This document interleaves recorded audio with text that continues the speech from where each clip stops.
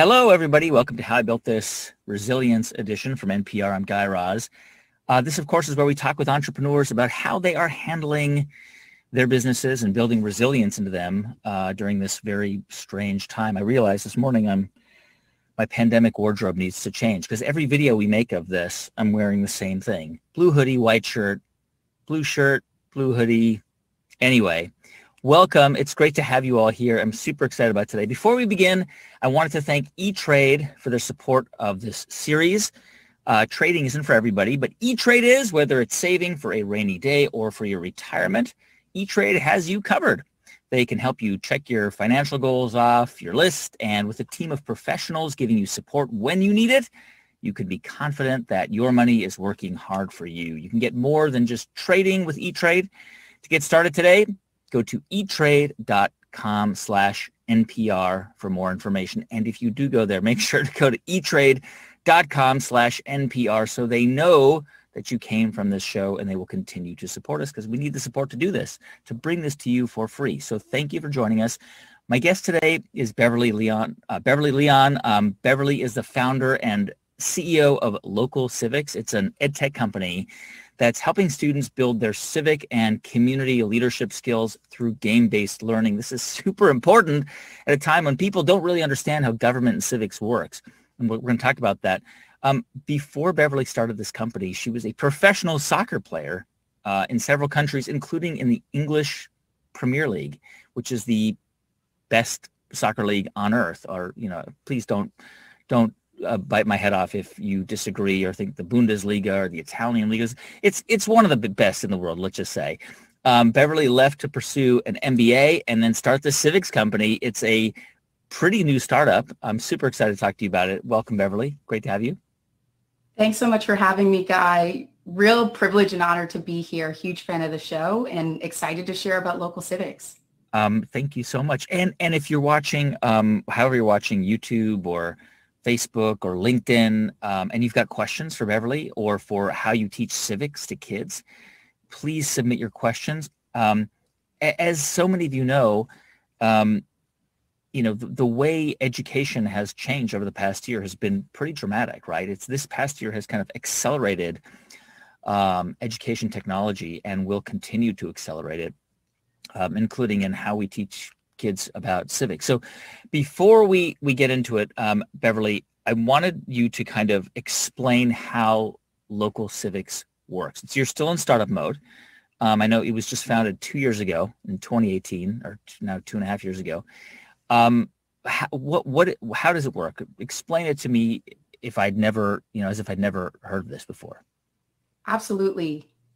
At Local Civics, Guy, we teach kids about power. We help them navigate and explore power.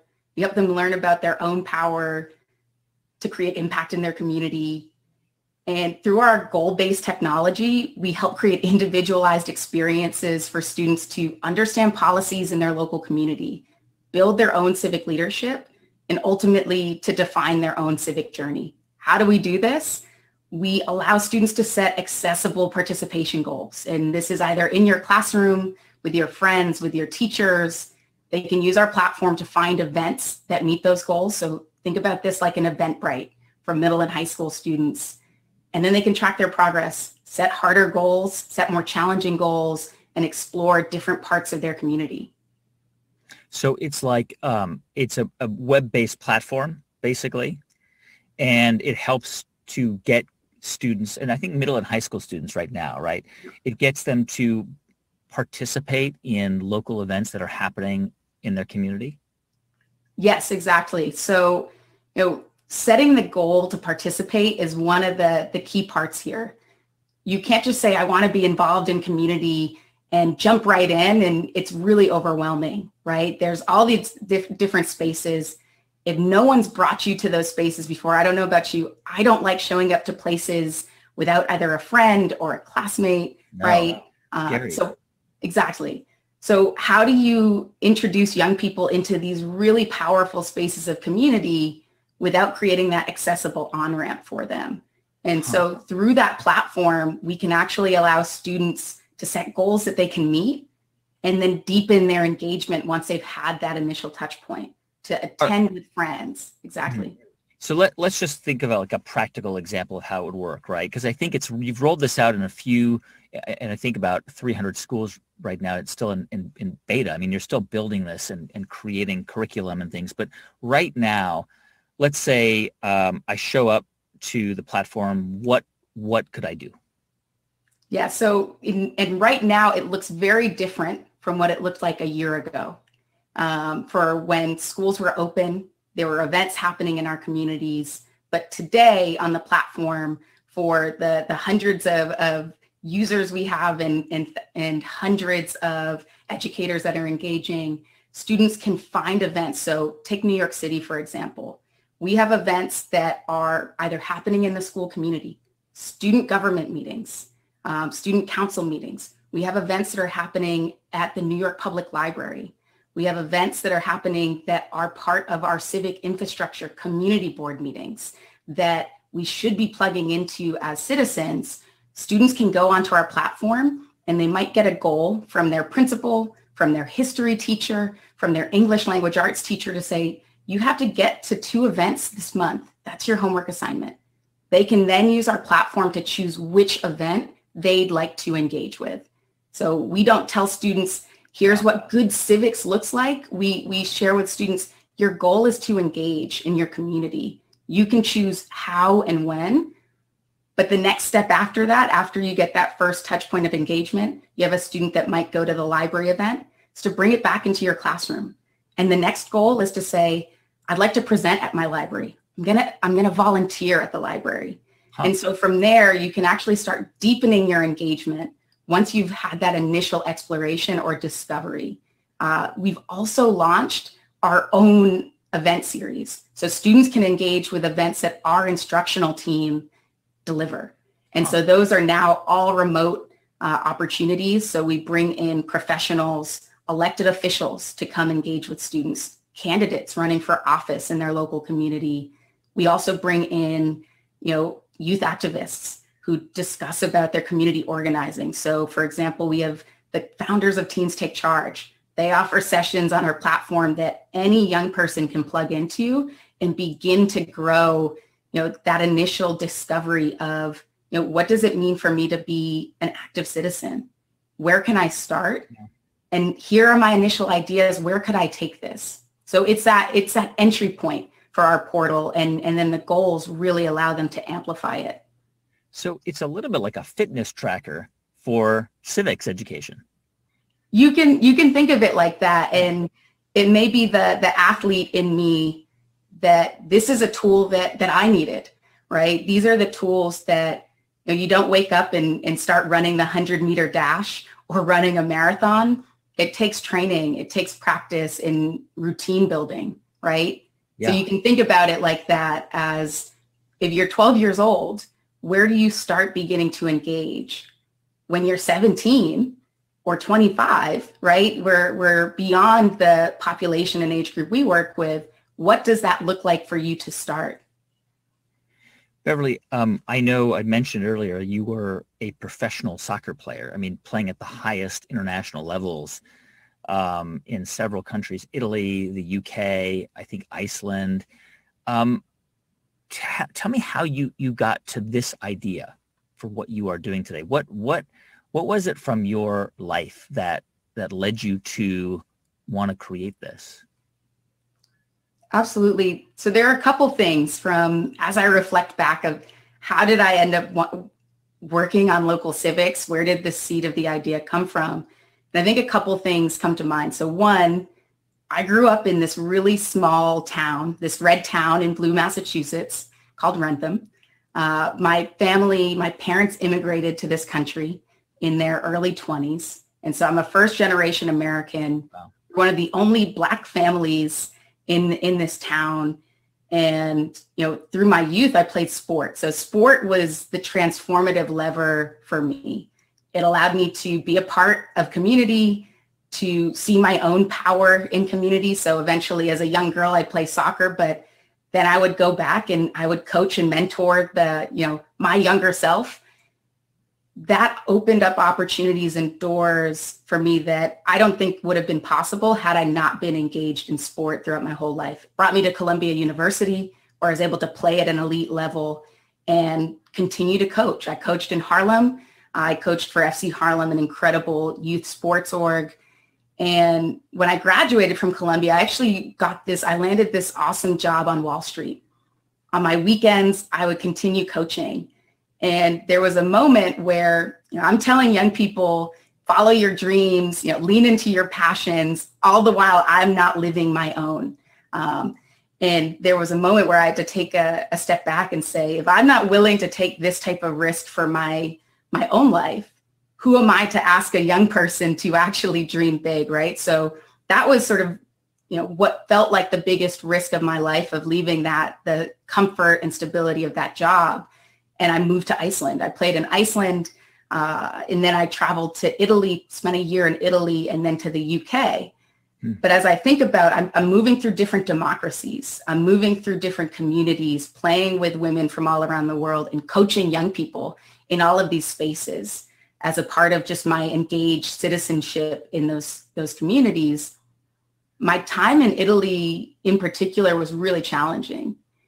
It was very isolating. I could see the spaces of community I wanted to be a part of, but couldn't connect to them, right? And that immediately reminded me, one, of growing up as this Black girl in Rentham, right? Where, very much outsider perspective, or what would feel like that as a young person. Yeah. It also reminded me of coaching young people in Harlem that had the same sense of disconnection or disengagement with community that was right down the street. And so I think that's really, that feeling there was the seed of Local Civics. If I'm living my dream and being able to play overseas and live abroad and have these experiences, how can I use my gifts and passions and resources and channel it into a purpose to actually try to build community back home in New York City, in Harlem, right? And that's really, how do we better connect young people to our communities?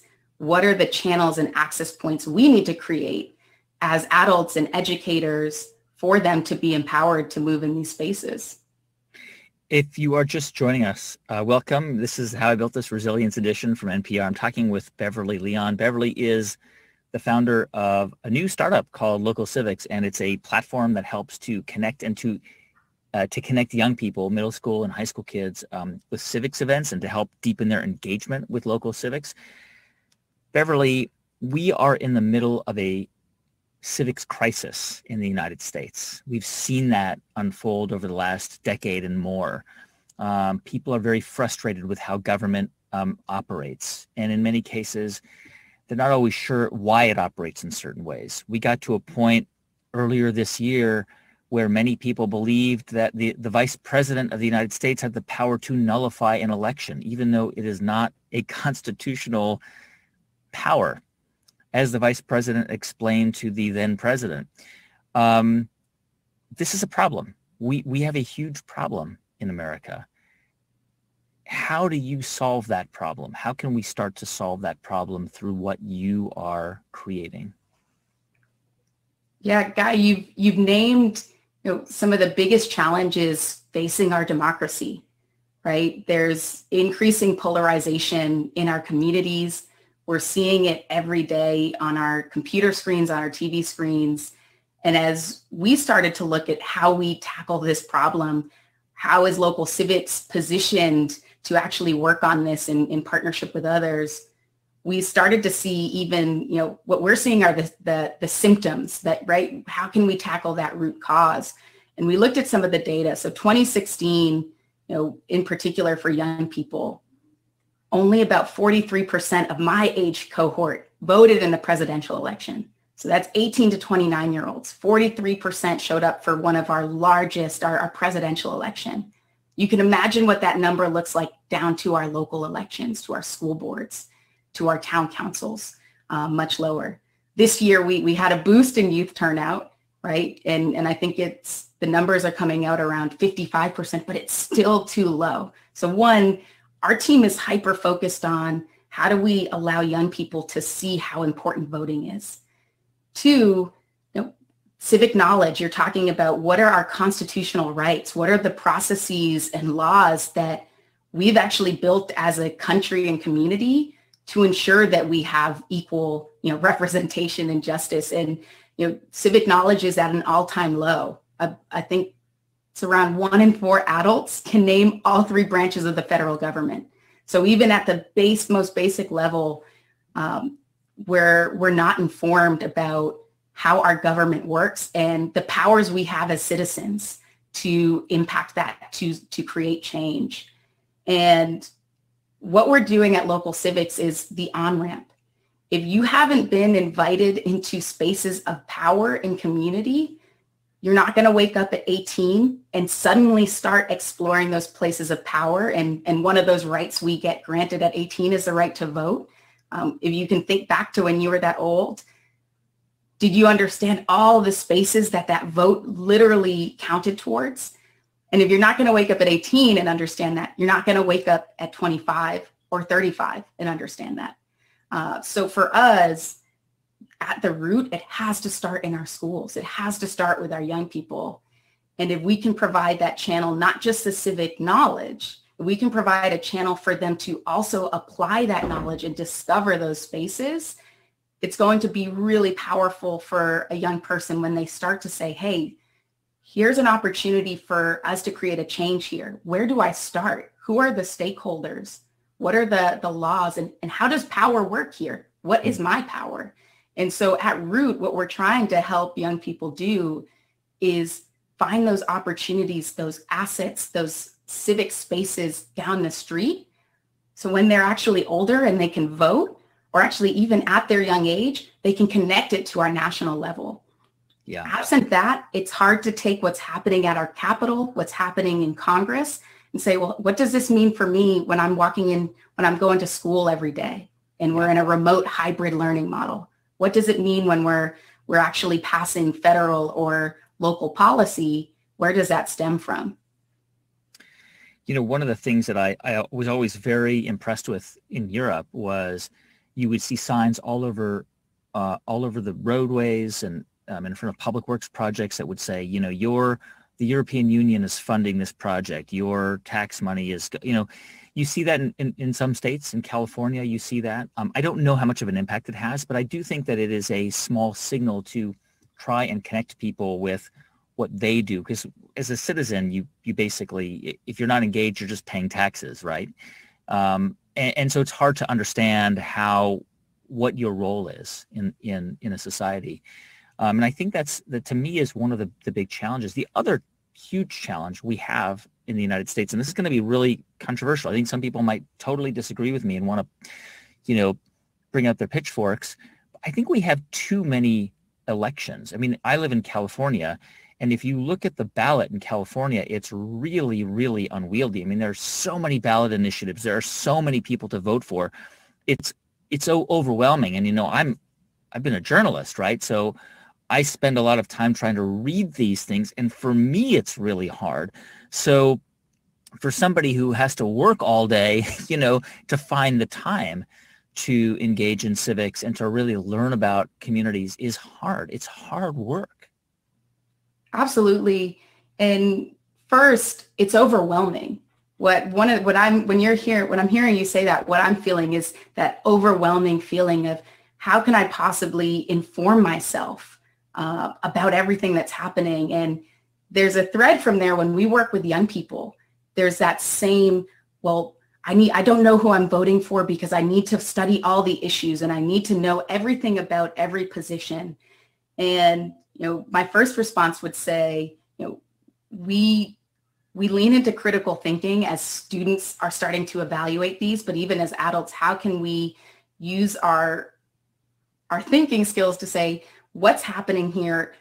How important are each of these elections and how is it going to impact the values and the needs of my community, right? So even if we can't possibly understand each ballot measure, do you have the skills to critically examine each one, right? And so I think that it's overwhelming that there are so many, but I'm thinking back to my experience living in the UK.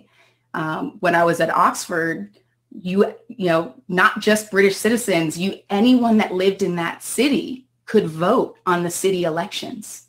And I had just been transplanted from, Northeast England down to Oxford. I knew nothing about the community, but the skills I needed to explore that were, can I understand what's happening here? Do I understand how the policy will impact what I care about, the needs of my community, the needs of the country? And so I would take the step back and say, there are many elections, but if given the time, do you have the skills to think about each of those ballot measures as propositions and bills? And if the answer is yes, you're already on your way to being engaged.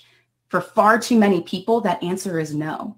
They don't have the ability to actually think critically about the impact of some of this legislation and policy. And that's a problem, right? Yeah. Beverly, I'm getting some questions in from viewers about the business side of this, because you are a for-profit, right? I mean, this is not a nonprofit business, even though you have a very nonprofit mission. So you have to create a sustainable business model. Even if you were a nonprofit, you would. Yep. Talk a little bit about the business model of your company. It's an ed tech company. It's a very competitive space. You've got to get into schools and to really scale it, and you got to get to the school districts. Tell me about how this could be a sustainable proposition. So the reason I went to Columbia Business School, and to back up a bit, Local Civics, after I retired from soccer, I actually brought, I went to study youth civic engagement at Oxford. I was going to go do a PhD. As I started leaning into that research, I realized that, wow, this is way bigger than, the lens of sport that that inspired me, that it had activated my civic engagement. And the question I couldn't get out of my head was, in what ways can we use technology to better connect young people to community? That was the first question I had asked, and how can we use this technology to build civic leadership? I knew at that moment when I was doing the research, I had to understand how to build a sustainable business, how to build a team that's motivated, and how to sell, generate revenues. So I brought that idea and really used Columbia Business School to incubate Local Civics. I lived in a classroom in the South Bronx working with hundreds of students and hundreds of educators, getting feedback just on the entrepreneurial, creating a product, right? So if we set aside our mission, which is, a huge need and challenge we're facing as a country, but how do we build products that really solve a problem? What job did we need to complete for students, our student users, and our teachers, and then the schools that are paying us? And if we could if we could listen closely enough, we could build a tool that would add value at each part to each of those different, users. And what we found is that, one, we're not just selling a technology product. We're helping schools actually use data to inform their decision-making around school culture, use data to elevate their curriculum. What we also found is that educators needed training. So we also began engaging in professional development, and we generate revenue through that channel. And finally, we work in partnership with corporations who help fund and sponsor some of this work. And on top of that, the core and the scaling methodology is through technology, right? We sell our technology on a per student basis. So it's really an enterprise SaaS model, but we've done the deep work to say, are we adding value to schools and the person that's paying us? And if we continue to grow and scale that, we will actually continue to generate revenues. And in the past year, we've been able to bootstrap our company through just a couple grants from Columbia, from different social venture funds, to actually grow our revenues, into the six figures. And that's something that, we didn't take outside capital to accomplish that. And, we're at an inflection point where we're looking to scale this and to engage partners that saying, hey, these are resources that we need. How do we engage you? And that's our business, right? That's our sustainable revenue model that also makes achieving our mission a sustainable one. Beverly, do you think that there's, over the past few years, there's been a lot of talk about our model, our model of democracy, and whether that model needs to be updated or even fixed or completely changed? This is a serious conversation that has entered into the national dialogue. Do you think American-style democracy is broken and needs to be fixed, or do you think it's a matter of educating people about how it works? It's an interesting question. I do not think American democracy is broken. What I think has happened in American democracy, and if we take a look to our founding, it's been extremely exclusive. It has not been an inclusive democracy. And we look at that at core amendments that have granted the right to vote to people, to Black folks in our country, to women. And if we take a look at what American democracy meant in 1776, it's not what, the perfect union that we actually needed it to be. So while I do not think it's broken, I think that we can create more inclusive pathways for our citizens. And until everyone is actually provided that on-ramp into our civic life, and so not just at the voting booth, but into spaces of power, in the spaces of power that determine our material reality, the spaces in our community, our family, our friends, we're going to continue to see this, it's going to feel broken, right? It's going to continue to say, this isn't working, something needs to change. And for me, that is because it is exclusive. Spaces of power have been exclusive. This is the first year I am seeing a Black woman as vice president, right? That this 2021, and that's a problem. But the opportunity I think we have in this moment in time is to actually open those channels up, and not just for, our focus is young people. So already we discount and disempower how young people participate. Well, you're 17, just wait until you're 18. That's when you really can make a difference. And that undermines and devalues actually the unique contributions every single person can have. And I think that carries on into, adulthood. You haven't been invited in. If someone's telling you you're not important at 16, why do you think you're going to be any more important at 26, right? When it carries forward. And so I think the shift that we can do and that we can all work towards is, not fixing this broken democracy, but making sure that it's actually working. It's actually democratic, right? So I don't know if I exactly answered your question there, but that's how I think about it. We're missing an opportunity to actually move our country forward, to create this more perfect space and union. But it sounds like what you're saying is there is an opportunity now.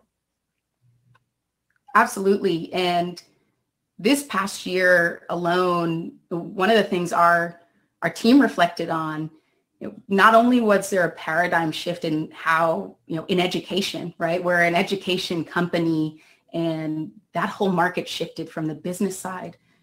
We had a paradigm shift in this consciousness raising with social unrest. We had a historic movement for Black lives. This is one of the first times I've seen everyone in the United States really engaging in what justice can mean in this country.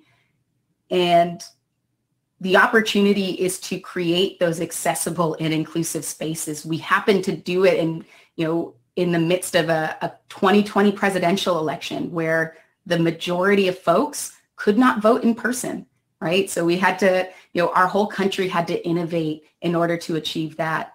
We had to figure out how to deliver a census, take a census count in the midst of this. And at the same time, we had to engage young people that were moving into this activation point of now you can vote, to educate and inform and ensure that they had those channels to engage. And so that, that opportunity, we can continue to innovate. But I do think there's a moment where, the majority of our country is saying something has to change here, and where do we start? And for us, our team will continue working with young people, but it's going to be in collaboration and partnership with at every other sort of entry point for our democracy really to be a thriving one. Beverly Leon of Local Civics, thank you so much for being here, for joining us. Thank you so much, Guy. Thanks, everybody, for watching. A couple of quick announcements before we go, so don't hang up just yet. Our latest podcast episode is out. It's the story of Atlassian with Mike Cannon-Brooks and Scott Farquhar. It's a tech giant out of Australia. It's such a cool story. They built it. They bootstrapped also for many, many years out of their dorm room. Also, we are on Clubhouse. If you are on Clubhouse, we have a How I Built This Room on Clubhouse now, and we're doing events there. Last night, we had an event, and who showed up? Steve Case, the founder of AOL, Nancy Twine, the founder of Briogeo, Melissa Butler, the founder of The Lip Bar, Jamie Siminoff, the founder of Ring, Brian Scudamore, the founder of 1-800-GOT-JUNK. They just showed up in the room, and I brought them on stage. It was so fun. If you are on Clubhouse, please follow the How I Built This Club, and yeah, it's really fun. Also, we just announced our first virtual How I Built This live podcast taping. It's going to happen next month with best-selling author and podcast host Jay Shetty. He is a former monk. He's such a cool person. If you know anything about Jay or don't, come check it out if you're looking for peace and clarity. Tickets are very cheap, and in fact, you can get them for free. You can find out more if you go to the NPR website, nprpresents.org. So live taping, come join us, come bring your questions. If you're a fan of How I Built This, the podcast, we also have a book that has been out for a couple months, so check it out. That is the book. Here we go. And that's it for today. We'll see you back here next week. Beverly, thank you so much again. Thanks so much. Pleasure to be here. Thanks.